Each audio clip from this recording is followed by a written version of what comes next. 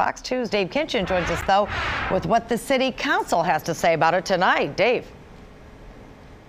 Well, after a big to-do, as one activist who spoke tonight said, they felt this was all one big waste of time. Why? Well, the city attorney actually went to the city council and said, you know, you can't really pass this measure because of certain constitutional stipulations relating to religious liberty. So essentially, it was scrapped. Standing room only at Hamtramck City Hall, and even that was controversial. It should have been better if we arrange bigger we'll know a lot of people were coming. Would have been nice. Residents and community members, mostly of the Muslim faith, spoke out on a newly proposed city measure that would allow for the sacrifice of animals as part of religious rituals if passed. City leaders got an earful from both sides on the issue. Don't prevent people from letting them practice their religious freedom.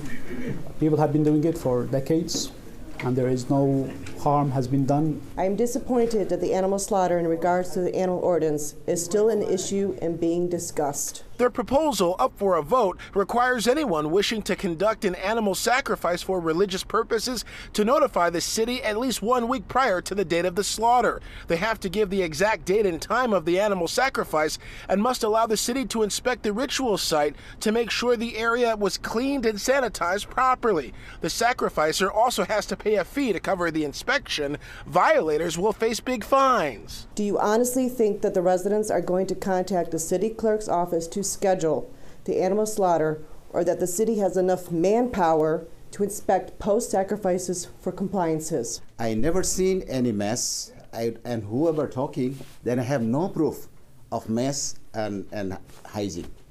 This is part of our religion to be clean. The Council on American Islamic Relations Michigan chapter voiced their concerns with the measure. This proposal will be greatly limiting religious slaughtering for Muslims. And within the Islamic tradition, we slaughter an animal during our second Eid, Eid al-Adha. We typically slaughter a sheep, goat, or lamb. The mayor says the proposal represents a compromise after getting passionate pleas from both sides while hoping to avoid a lawsuit. We took into consideration the safety, the health, precautions. We came up with regulations for proper waste disposal.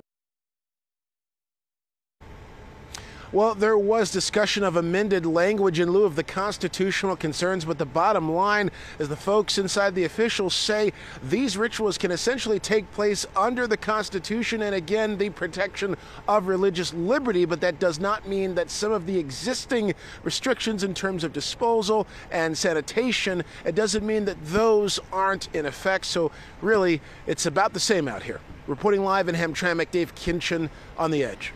You know, Dave, I think there are a lot of viewers probably out there that didn't even realize that this was allowed to take place under the Constitution in Hamtramck, and there could likely be some reaction down the road from other people who have an issue with this. Has Hamtramck addressed that at all?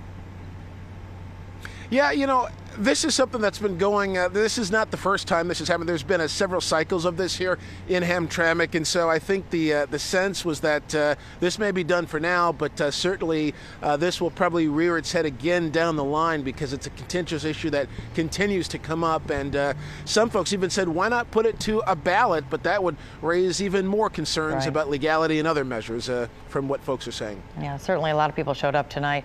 All right, Dave, thank you for the update. Yep.